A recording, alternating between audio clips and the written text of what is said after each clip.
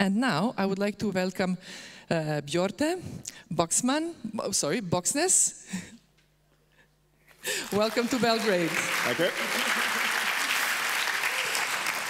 BJARTE, you're going to talk to us today about a concept or an approach which might be involving some debunking of myths and approaches. Absolutely. Can you elaborate, or you prefer to elaborate a bit later? I will do that in my session. Okay. Do you expect to get into any fight later over your concept, or just polite discussion? Well, I will try to provoke you a bit. I'll see if I succeed. Yeah, I'll do my best. Yeah. Have you been before to Belgrade? Actually, I have twice. Last time was another Agile conference I spoke at. And the first time was actually back in 1976. I was on Interrail. I was 18 years old, and that was an interesting experience. Oh, yes. You're aware that 1976 was still Tito time? Yes, it was. Okay. And I was there. You're aware that 100% of the audience was still, not even in the minds of their mothers and fathers? I'm painfully aware of that, yes. So now we are talking life experience and expertise. So, BJARTE, is there anything specific that we should know about you? Is there any type of music that you really like and any hobby that is related to it? Well, I've been into music, rock music, since back in 1976 and much before that, and I collect vinyl records. You know, the CD and downloads, cannot compare to the great sound of a vinyl record. So I'm going to go hunting for some vinyl record shops in Belgrade. Oh, amazing. So if any people in the audience, if any participants know like the tips and tricks where to get good vinyl records, like the records for gramophone, is how we call it in our language, they should come to you. Yes, please. Okay. And, so you have a collection of records? I do have a collection of records. At your home in Norway? Yes. But you travel a lot, you never get to listen to them? No. But, so you're Not enough. You're a hoarder of records. Okay, well, just so we keep the good practice that we started today, BJARTE is offering free drinks tonight, at least 2. And he's Norwegian. I understand that Norwegian have capacity. This could be prejudiced, so... But anyways, 2 drinks tonight from BJARTE, for the person who can guess how many vinyl records, long play records, does BJARTE have in his home collection. So, calculate the age, 1976, that sort of stuff, so multiply, whatever. So we are open to get your numbers. The best guesser, or the correct guesser, gets the drinks from BJARTE in Reka. Do also make sure to ask the questions to BJARTE, and then he will be addressing them in the last 10 minutes or so of the presentation and throughout the day. Please enjoy. Thank you.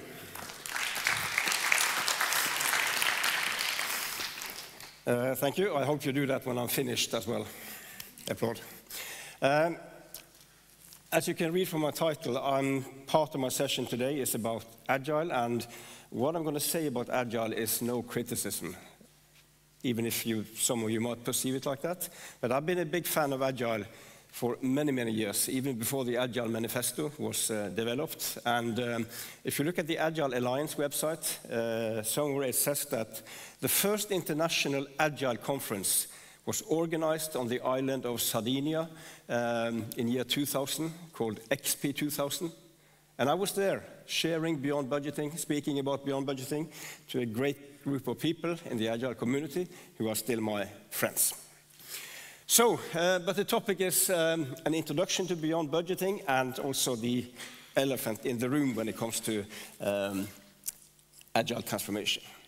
Whenever I talk about Beyond Budgeting, and I know you might be a bit confused about what it is, but I will get to it. But there is one word that keeps coming up over and over again, and that is the word control. And the context is, of course, the fear of losing control. That is why this word is coming up from executives, from finance people, from managers. And then I often ask them, okay, but what do you mean with control? Can you please explain, define it for me? And after people have said cost control, many go quiet. They actually struggle with putting words on what they are so afraid of losing, which is interesting. So I checked up in Oxford Dictionary, how do they define control? And as you can see, they call it the power to influence or direct people's behavior or the course of events. And what does this mean in organizational terms, in business terms? Well, it basically means two things, controlling people and controlling the future.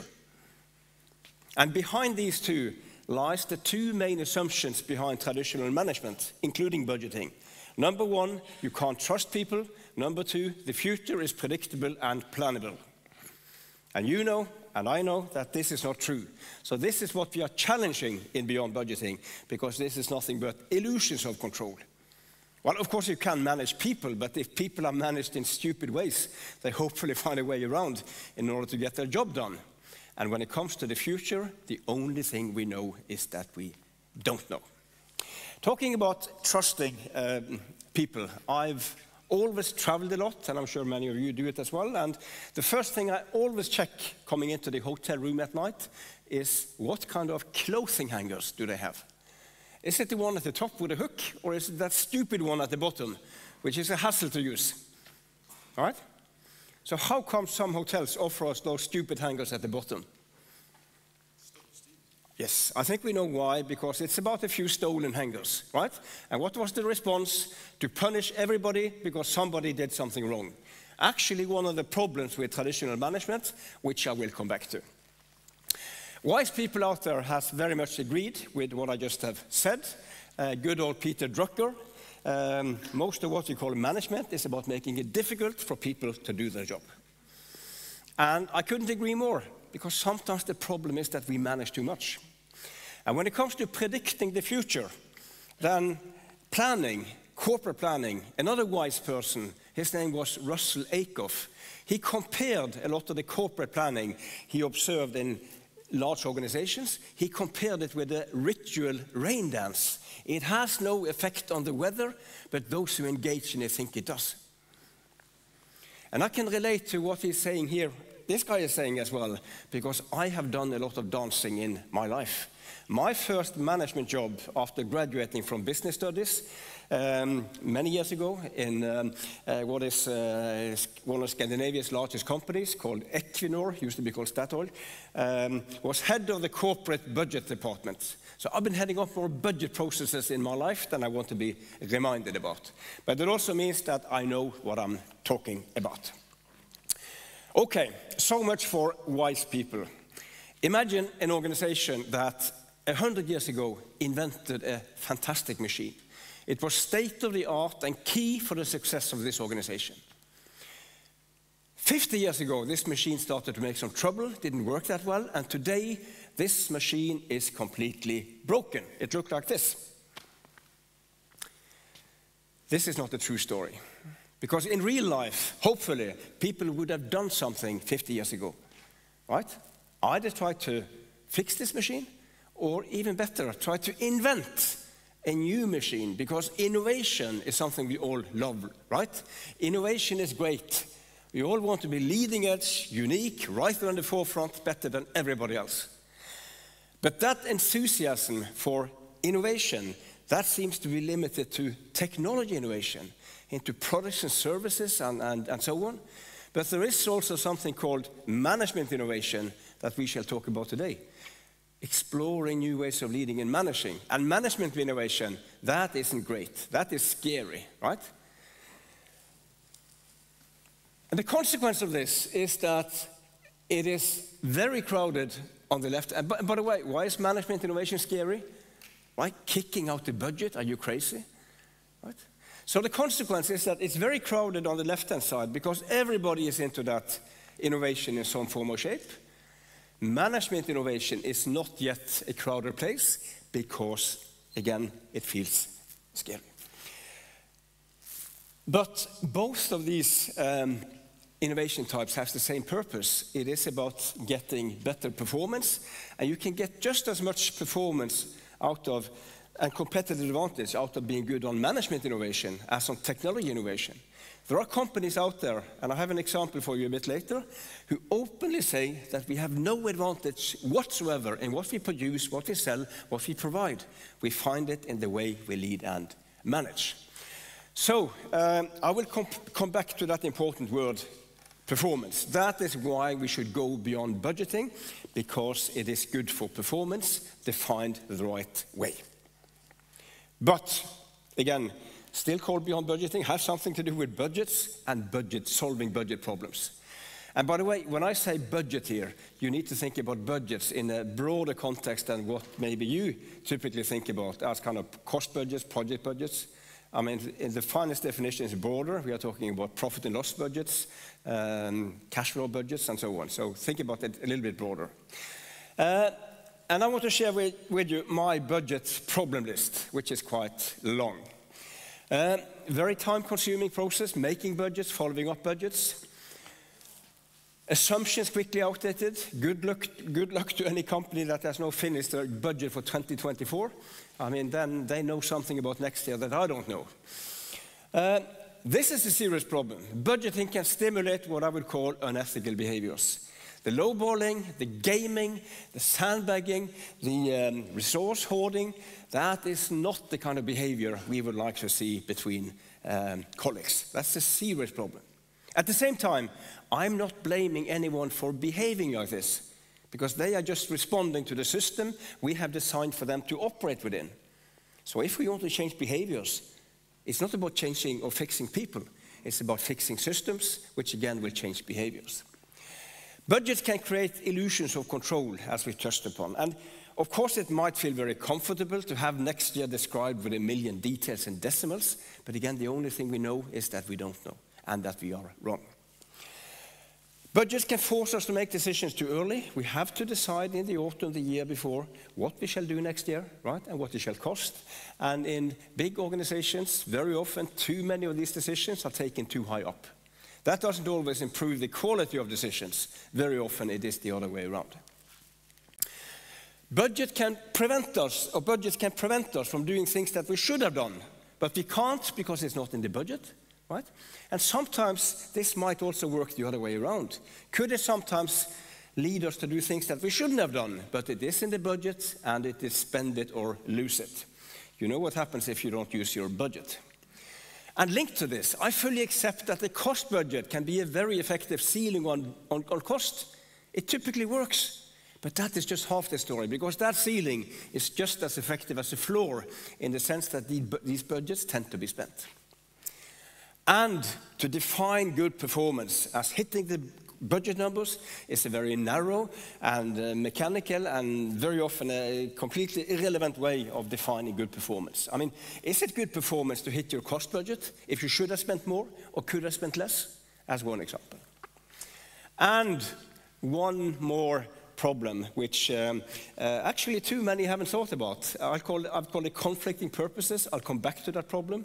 It's an interesting problem because it's both a problem but represents solutions to many of these other issues. I've been sharing this list of problems with hundreds of thousands of people around the world in the almost 30 years I've been working with Beyond Budgeting, and most people out there agree. Executives, managers, finance people, a lot of nodding heads and guilty smiles when this list is coming up. At the same time, most organizations still continue doing this stuff that they do admit isn't very smart, even if that is changing these days. And I have a theory about why.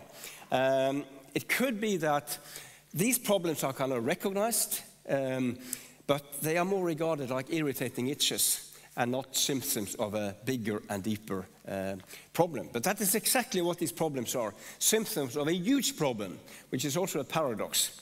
And that huge problem is that here we are looking at the process that was invented. By the way, do you know how old Beyond Budgeting is as a management technology? 30 years. 100 years old.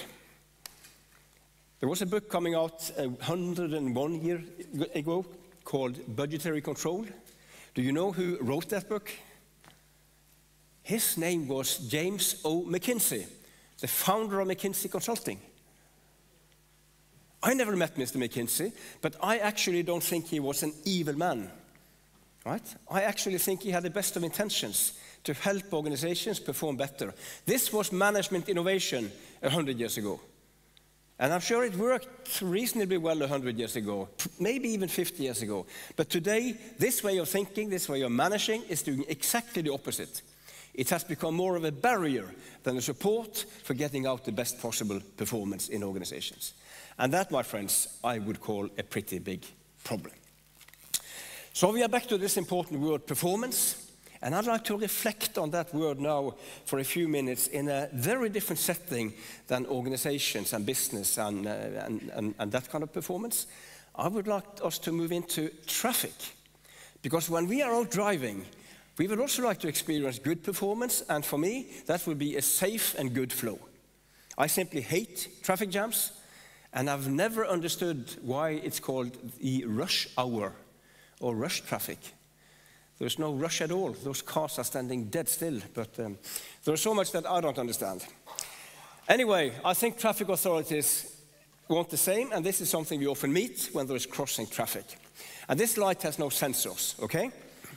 And to these questions, the one who is in control here, who makes decisions about when you can drive, when you have to stop, that is the person that programmed this light, right? That's the manager here. And where would that person be as you sit there waiting for the green light? Well, somewhere else. I never checked, but I don't think there is anybody sitting inside that pole. And which information would this programming be based on? It would be based on some historical trends, right? Maybe some forecasts, but not entirely fresh information as you sit there waiting. So here we have a management model where the manager is absent and decisions are made based on somewhat outdated information. Fortunately, there is another solution, very different solution with exactly the same purpose. We are talking about the roundabout. Same questions, very different answers. Because here we make decisions as drivers about when to drive and when to stop. And the information we apply to make these decisions is, of course, fresh, real-time information. So very different answers. It could be interesting to compare these two ways of managing, and here I've got a few leading questions for you. It's actually proven scientifically that the roundabout is not just more efficient, it's also safer, and lifetime cycle cost is lower. At the same time, we also know that it takes more competence from us to relate to and drive in a roundabout. It is much easier with that traffic light. And as you all know, going back to our organizations, everything we need to leave behind of traditional management is in many ways so much easier for everybody involved, executives, managers, finance people, compared to what we need to move towards instead. So going beyond budgeting is not easier, but it is so much better and, trust me, so much more fun. But it's not enough with having access to fresh information and the authority to respond on that. We also need a positive value set. If there is a value set among drivers, which is about me first, I don't care about the rest, that is normally not a big problem in front of that light, hopefully overruled by red. But in the roundabout, me first, don't care about the rest, can be a big problem, because here we are much more dependent on everybody involved sharing this positive wish or desire of wanting this to flow well. Here we have to help each other. We have to interact with each other in a very different way than what we need to do in front of that light. Two other important words here. Trust is obviously one. In front of that light, we are not trusted. In the roundabout, we are trusted. Transparency is also an important word. Not that important in front of the light. As long as you can see the color, you can make your decision. In the roundabout, you need to see and understand the entire situation before you make your decision. The roundabout is a more self-regulating way of managing, and self-regulation is another important word in beyond budgeting, and I'm getting closer to define or share with you what that stuff is. And organizations today need more self-regulating management models for at least two reasons. The first reason, our business environment. VUCA level out there. I mean, I guess all speakers today are talking about VUCA. And if we take that VUCA level seriously, the volatility, the uncertainty, the complexity, the ambiguity, it must have implications for how we design our management models compared to if there is little or no VUCA out there. That should be quite obvious. But there is one more reality that we need to reflect on. That's not external, it's internal, it has to do with people. Asking ourselves, what kind of people do we generally think that we have in the organization? And I guess most of you are familiar with Douglas McGregor's Theory X and Theory Y, these two opposing views on people and what motivates people, where Theory X is this negative view that, well, most people, most employees, that's a bunch of potential thieves and crooks, and unless we manage them tightly, they will all run away and do a lot of stupid things and spend money like drunken sailors. Well, McGregor, in his book back then in 1960, he was a bit more polite and academic, but I think that's what he meant. Then you have Theory Y, a much more positive view on people, a view that actually most employees, they want to perform, right? They want to do their best. They want to be involved. They want to be listened to. They want to be treated as adults. And we don't need to agree so far on where our sympathy lies, X or Y, even if I have a certain hope. But it should be very easy to agree that if we mainly believe in Theory X, our management model should look very different compared to if we mainly believe in Theory Y. And if we then combine the two, it could look like this, and you recognize the two dimensions. And traditional management lies in that lower left-hand corner with a conscious or unconscious assumption that the future is still predictable and plannable, and that most people is on the X side. If we disagree with that, then this is not the place to be. Then we need to move up in that upper right-hand corner by addressing both leadership horizontally and our management processes vertically. And what we need to get out of, I have used the following words to describe traditional management. And some people have told me that, Bjarte, you're a bit hard on traditional management here. But again, I've been sharing these words, this slide, with so many people all over the world. And a lot of the looks I get when these words are coming up is, I can only interpret those looks in one way. So what? Isn't this the way it has to be? Well, maybe there was a time when this was the right thing to do. But as we just talked about, things have changed. So, what do we need to do? And we are still a little bit on a kind of headline level, but on the leadership side, we need to be more purpose-based, more values-based, and less rules-based.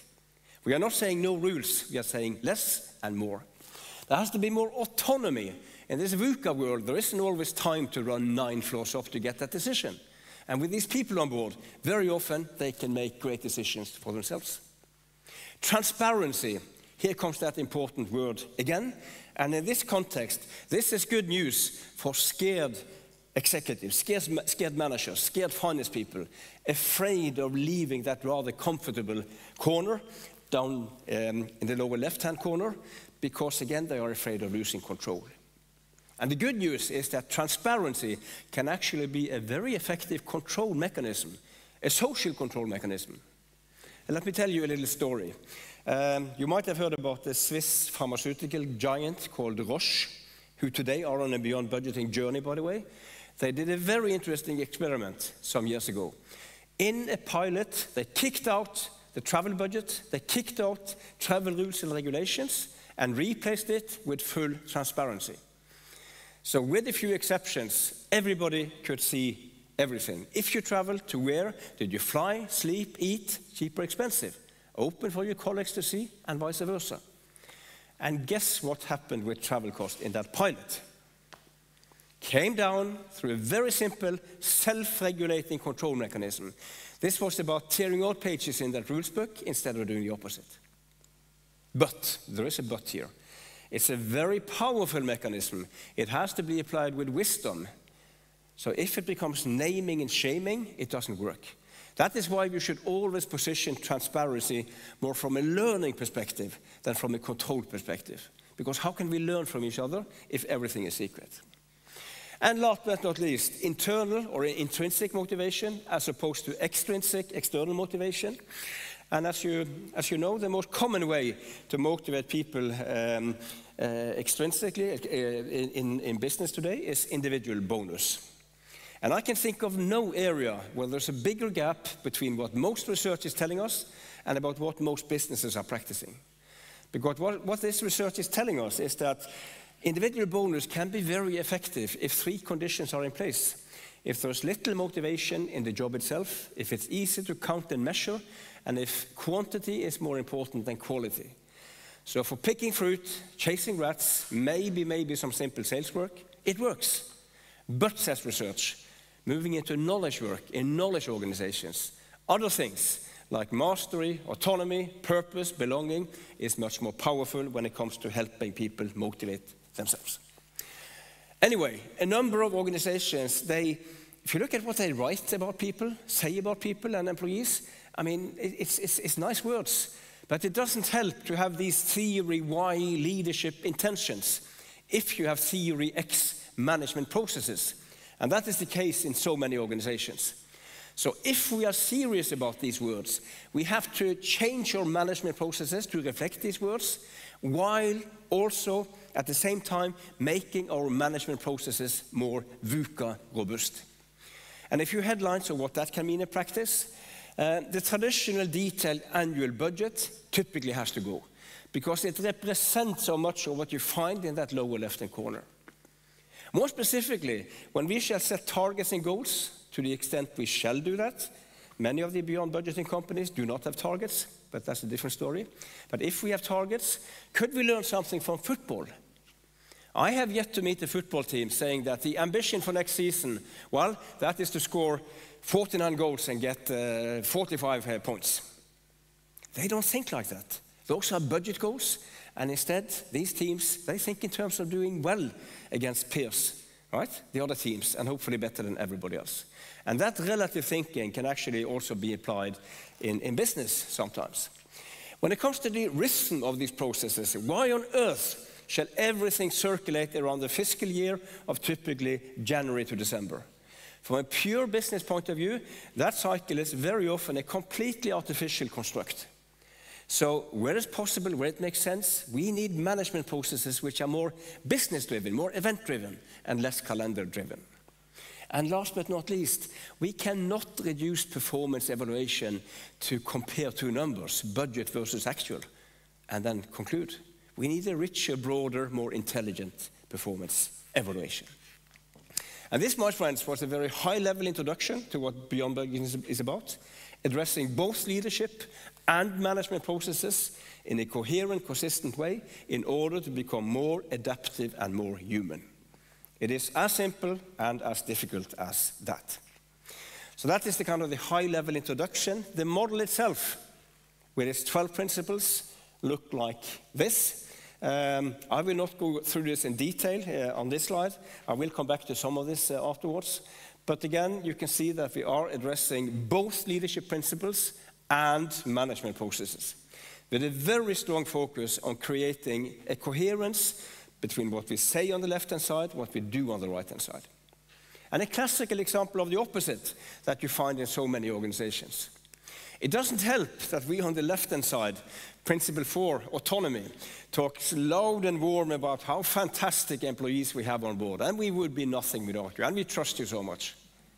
But not that much. Of course we need detailed travel budgets. Are you crazy?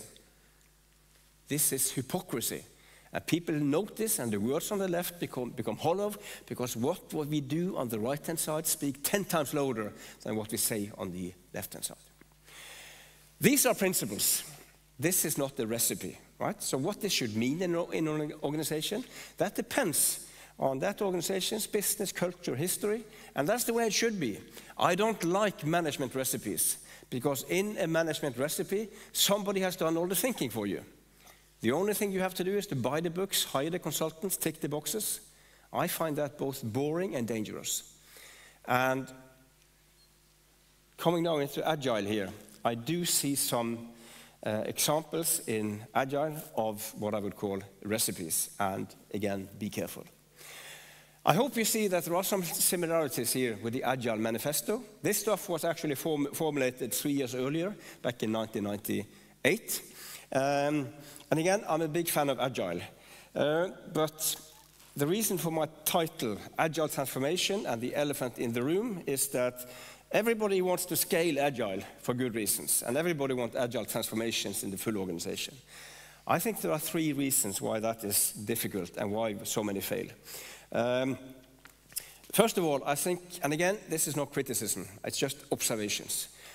Some of the reasons for the initial success of Agile in those early pioneer years in big companies, I think has to do with its birthplace in software development and how teams work.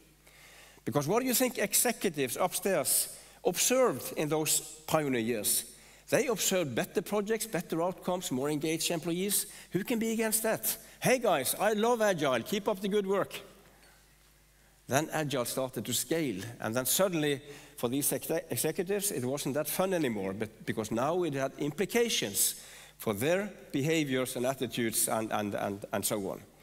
That's one reason why scaling is difficult. Beyond budgeting has gone for the throat of these executive beliefs from day one, because we were born as a business agility enterprise model. The other thing is that when scaling Agile, I think we need to be a bit careful with applying exactly the same languages that, again, still make sense in that birthplace area. You know, for an executive in a big company who is not familiar with Agile, don't play rugby, they might think that Scrum is some kind of skin disease, or that Sprint is about running faster, or Slack is about laziness, or that continuous delivery is about 24/7. Right, so we need a language here that these guys can relate to, and they understand what we talk about in Beyond Budgeting. They might disagree with us in some areas, but they do understand what we talk about. The last reason why scaling Agile is difficult is that, again, Agile was not developed as a way to run an enterprise in an Agile way. So when you scale it, the holes in Agile become visible. So if you look at the right-hand side, the management processes, you don't find much in the manifesto about target setting, forecasting, resource allocation, performance evaluation, rewards, and so on, right? But ask any executive, they want to know, well, how will this work in a new world, in a new model, and we have the answers. Today, a number of companies are on this journey in some form or shape, and I could have talked for hours and hours and hours about amazing cases here. We don't have the time. So just quickly, 2 examples. Let's start in Norway. If you look in the upper right-hand corner, there's a company called Miles. Miles is a Norwegian IT company, no budgets, no targets. So if you work for Miles, you can buy whatever PC you want, as expensive as you want, replace it as often as you want. No PC budgets. You can attain whatever conference course you want, as often as you want, wherever in the world. No travel budgets, no training budgets. But it's not an anarchy.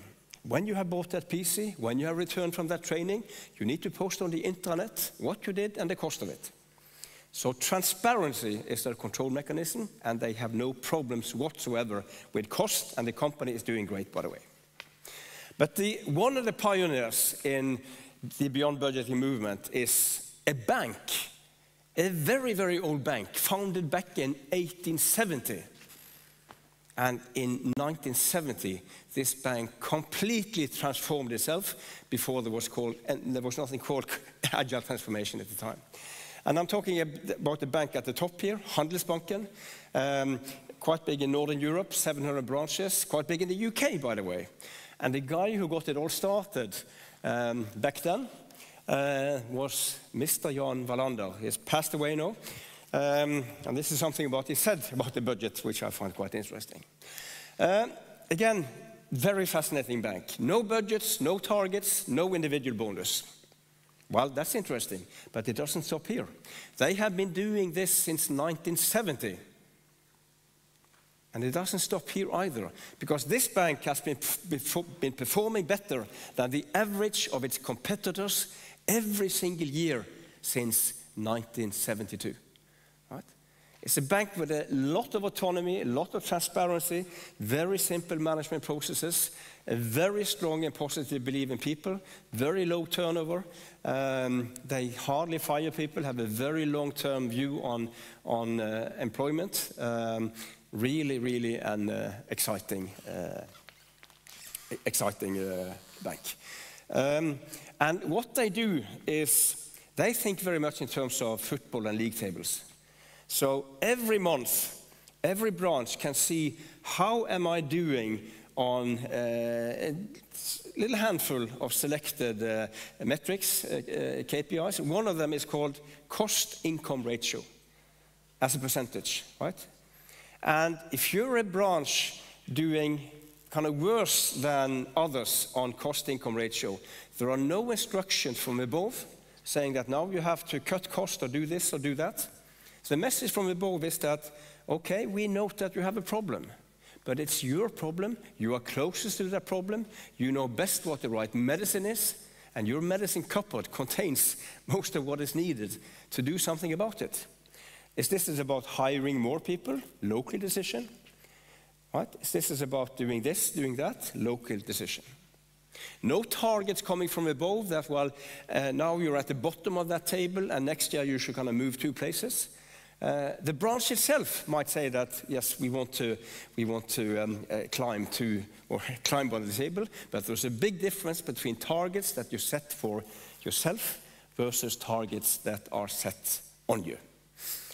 So this bank was about business agility before that term was born.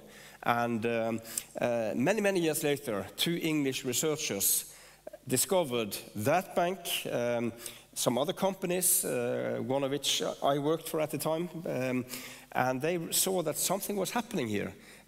People doing interesting things with budgets and a lot of other things. They saw a number of similarities between what these companies did and what they rebelled against. And that was kind of, that research work resulted then in these 12 beyond budgeting principles. Now, some people say that, well, this is all nice and beautiful and so on, but this is so big and so scary. A lot of finance people would say that. And I don't think you guys will be scared by looking at those principles, but trust me, a lot of executives and finance people would be. So for those guys, we have a very simple, practical, tested way of getting started. And I know now we are moving into pure finance territory. For those of you who are very far from that function might struggle a bit, but I think it's important that you understand what I'm talking about, because these are arguments you can bring back to your finance people afterwards, and they will probably get it. It is about asking a very simple question, namely, why do we budget? What's the purpose of a budget? And again, I'm talking about a broader definition than just the project and cost budgets. And most people would come up with 3 different reasons why companies make budgets. The first reason has to do with target setting. Companies set targets, make budgets to set targets, financial targets, sales targets, production targets. So that's one purpose. The other reason is that companies want to use these budgets to try to understand what next year could look like in terms of profit, cash flow, and so on. So it is a kind of forecast of what next year can look like, a forecast. So then we got 2 purposes, target, forecast. The third purpose of a budget is resource allocation, handing out bags of money to the organization on operating costs and on investments projects. And it might seem very efficient to solve all 3 in one process and one set of numbers. But this is a problem because, I mean, if you haven't experienced this, let me explain what happens when companies try to do this in one process and one set of numbers. Let's assume that the company, they want to understand next year's profit. So finance upstairs, they ask people responsible for the sales side, what are your best numbers for next year? But all of these guys knows that what I'm sending upstairs will come back to me as a target for next year, maybe with a bonus attached to it. And trust me, that insight, that might do something to the level of numbers submitted, and it will go this way. Everybody wants to reach their target, so get them as low as possible. Moving to the cost side, then the same people, other people are asked, what are your best numbers for next year? But everybody knows that this is my only chance of getting access to resources for next year. And some might also recall that 20% cut from last year. And trust me, that insight and that memory might also do something to the level of numbers submitted. And this is a problem because it destroys not just the quality of numbers, but also it stimulates this behavior we talked about, which is at least borderline unethical, even if I'm not blaming these guys. So that's the bad news. The good news is that it's a very simple solution. We recommend that we can still do these three things, but we have to do them in three different processes because these are different things, right? A target is an aspiration, it's what we want to happen, while a forecast is an expectation. It's about what we think will happen, whether we like what we see or not. Brutally honest, the expected outcome, 50-50. And resource allocation, that is about optimizing what is often scarce resources, namely, when I say resources, I'm more on the money side than on the people side, but of course, yeah. And when we have separated, then we can, first of all, we can allow for a target to be more ambitious than the forecast, which is typically should be, but more importantly, when we have separated, that opens up for an improvement agenda. Then we can start to improve each of these one by one in ways impossible when it was all bundled in one process and one set of numbers on the left-hand side. So now we can have great discussions about how can we set better targets that really motivates people and inspire and stretch people without feeling stretched. And here, thinking football and relative goals can sometimes be a solution. How can we get the politics out of the forecasting so that we know we can trust the numbers? And one way of getting the politics out is to say that this is just the forecast. That forecast number is not a bid into a target negotiation. It's not an application for resources. We have different processes for that. And we don't need a million details here. I mean, in a forecast, we are looking at the future. The future carries uncertainty. The further ahead we look, the more uncertainty there is.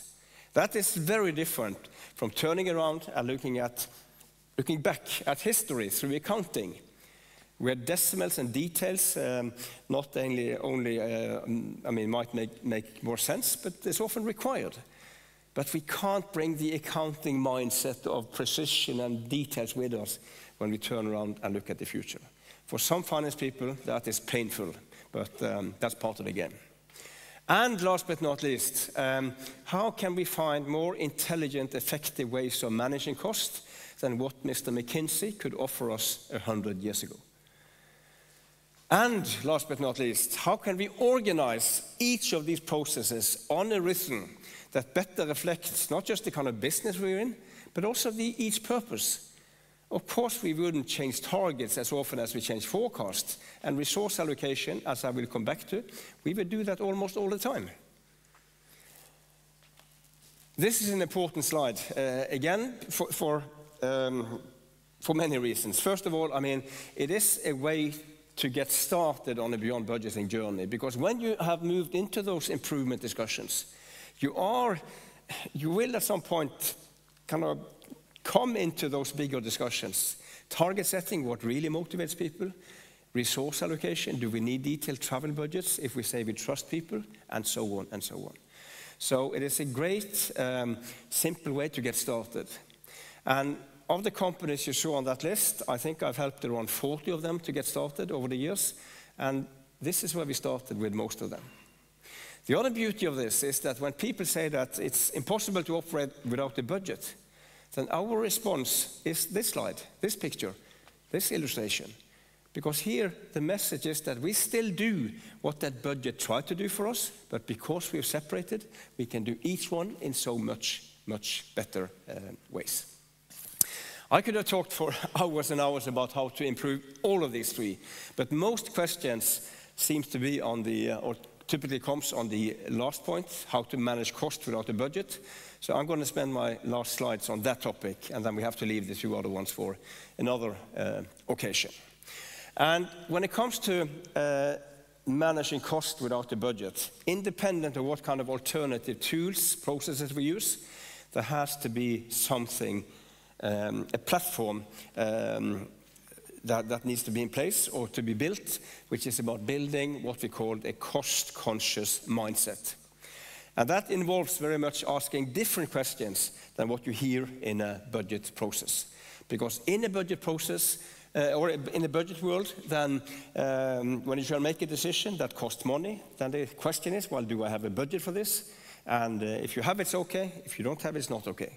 A little bit simplified.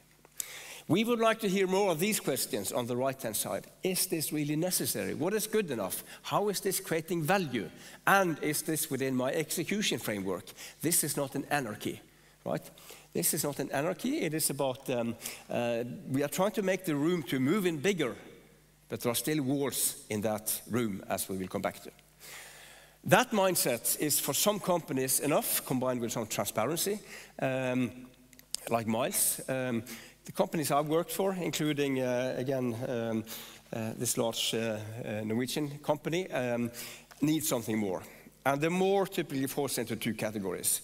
The first category is projects, investments. And for that company, which is in the energy business, that is, of course, more about projects with a lot of steel and concrete than software projects. But the thinking is very much the same. That company invests between 10 and, we're talking about Equinor, invests between 10 and 15 billion US dollars a year. The company has no traditional investment budget where they sit in the autumn the year before and decide exactly how much to invest, exactly split of these projects, and then this is handed out as next year project money for each project. Instead, there is a process inspired by a very simple saying: the bank is always open. The line can always forward a project for approval at any time. At any time. Whether you get a yes or no depends on two things. How good is your project against the criteria the company has? Financial, non-financial, strategic, sustainability criteria. Second question, can we afford it as things look today? So this is beyond budgets and version of continuous delivery. Not of software functionality, but of money and resources. When we move to operating costs, it's a little bit more challenging, but we have a solution for that as well. We have a menu, and on that menu, what we want to leave behind is what you see on the left-hand side, right? That detailed traditional annual cost budget. We want something with more autonomy, more flexibility. Here is one alternative, a burn rate guiding. There is a number still in the range of 1,000, 1 million, 10, 100. Within that, full autonomy. But we can go even further, make it even more self-regulating by moving from thinking in absolute terms to thinking in relative terms. And relative can mean two things here. First, connecting input-output, so thinking in unit cost terms and setting constraints in that. Shouldn't cost more than €5 per unit to produce. You can spend more if you produce more. But we can also think football and say that there's no €5 per unit, but your constraint, but your euro per unit should be competitive. So if you're at 6, that's okay if competition is at 7, 8, but not if they are at 3 or 4. If you have internal profit centers with tough bottom line targets, also a way of managing cost. And last but not least, the alternative of nothing at all. No budget, no target, no nothing. The only numbers in this alternative is actual cost. Actual cost coming from the accounting system.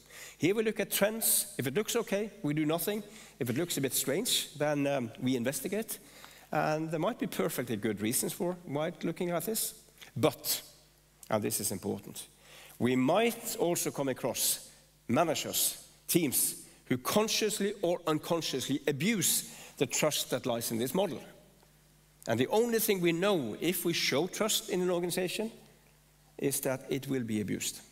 In Equinor, it has happened, it will happen again. That is not the issue. The issue is how do we respond?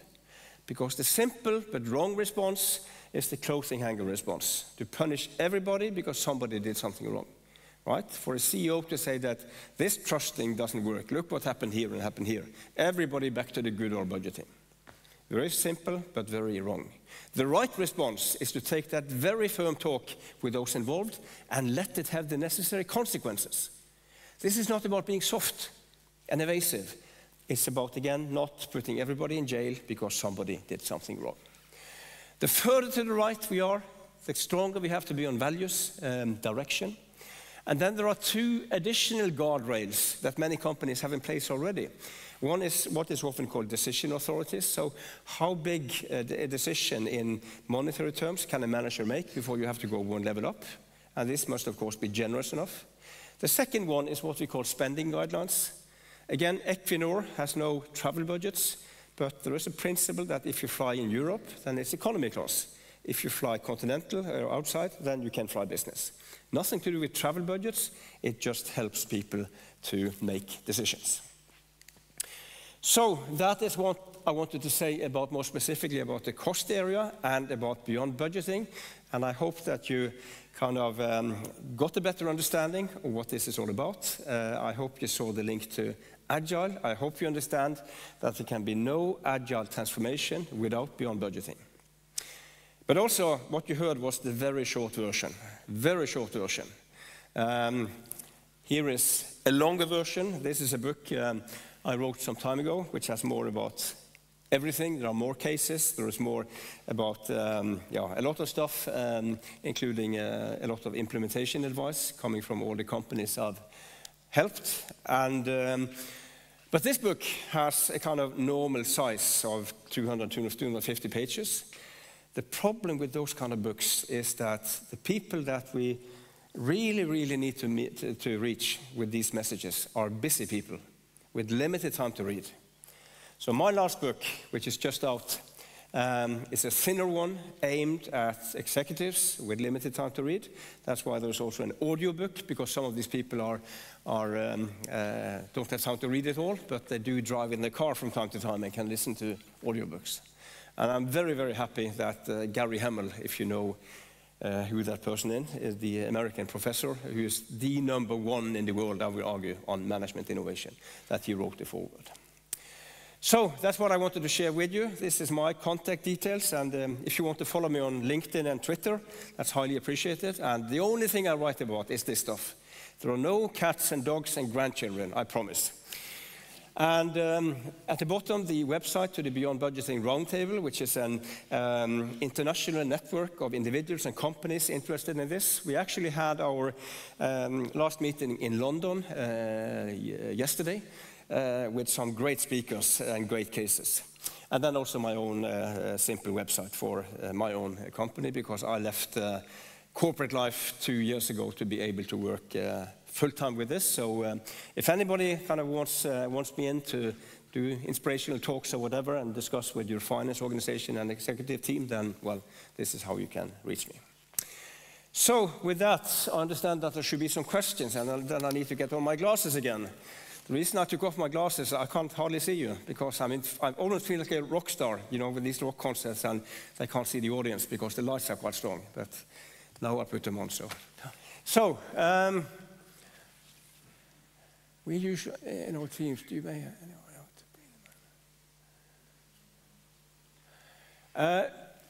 on the first one, you need to help your executives to understand the serious problems with traditional management. Because, I mean, these are not stupid and evil people, typically, but they are simply not aware. They are so far away, especially in big companies, from the reality of what happens out there. They don't know how dysfunctional this process is. From that executive boardroom, this might look very kind of logical and orderly. So help them understand the problems, and then to help them a bit more, show them this list of companies that have gone beyond budgeting. There might be competitors on that list, right? That might kind of make them a bit interested. And then show them this separation slide as a very simple, practical, logical, tested way of getting started. That will not scare them. But once you've separated, you have started. Geoff, yeah. That is a great question. Why hasn't more companies, other banks, copied Handelsbanken? Actually, when I wrote my first book, I had a chapter about the bank, and I sent that chapter to Mr. Wallander when he was still alive, and asked, do you have any comments? Did I understand this correctly? And I got a handwritten letter back, and he said, yes, this is great, you have understood it, but I have one comment. Because I've been speculating in that chapter about, again, how come more banks, other banks haven't copied? And I have been saying it could be that this is so big and Handelsbanken is so far ahead and so on. And he said, all of that is right, but you have forgotten one thing. It's about power. Power. These executives are afraid of losing power. What they haven't understood is that I got more power by letting go of power, if power means making great things happen in an organization. Today, there are some more banks that have copied, but still, it is a good question. This is an example of flexible short-term budgeting. Well, first of all, I mean, we are trying to kind of park the word budgeting. We are trying to separate it into these three different things: target setting, forecasting, resource allocation. And yes, it is more flexible and could be more short-term. We are saying do it on a rhythm that suits what you are, the business you're in and what you're doing. Right? Let that be the rhythm that drives this, instead of that very often irrelevant calendar year. So yes, so if you park the word budgeting, it is more flexible and more short-term, if that makes sense. Could also in some cases also mean longer-term, that your rhythm is longer than the calendar year. An analogy between Beyond Agile and a rock band. Hey. Well, you're some of the best rock bands. They were rebels.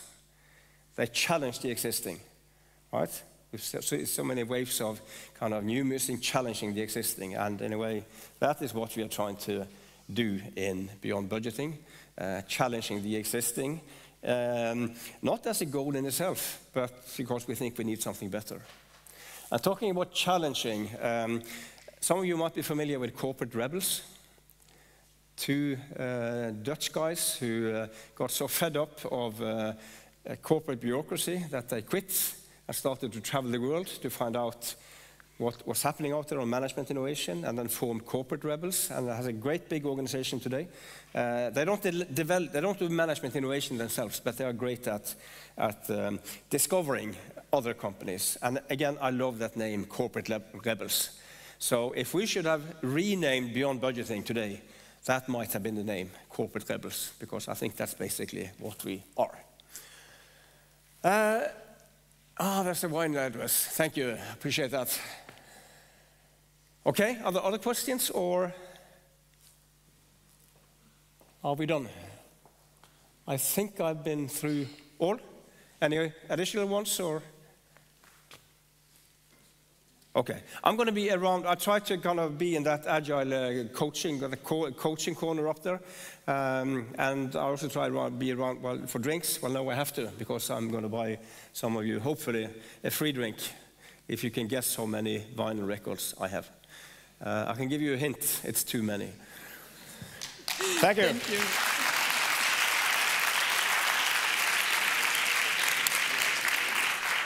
Thank you, Bjarte. It's been amazing. I think there were a few more questions remaining. Okay, very interesting, but let's do them also during the break. Now we are going to have a 30-minute coffee break. Some of them very useful and very relevant to apply in the regular work. So everybody here, especially the people who did ask the questions, please make sure to come to the speaker and to ask them. We are now having a 30-minute break. Coffee. No booze, but yeah, coffee and a little bit of sunshine. I think we still have it outside.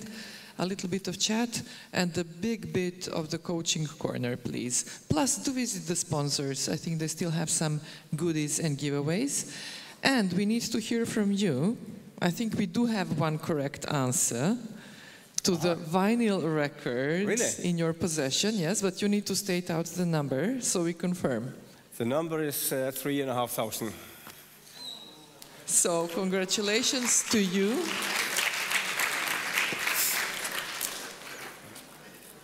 Thank you.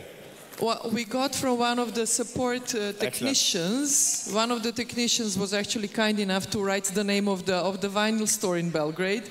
We get 2 or 3 more recommendations here in the Q&A for your session. So I think you're going to increase your 3,500 vinyl record compilation, right? Collection.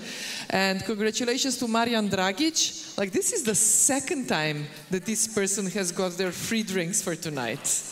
Congratulations. Marian, you need to put your photograph here so we can find you. I need to talk to you about lotto numbers. Have a great coffee and see you in 30 minutes sharp.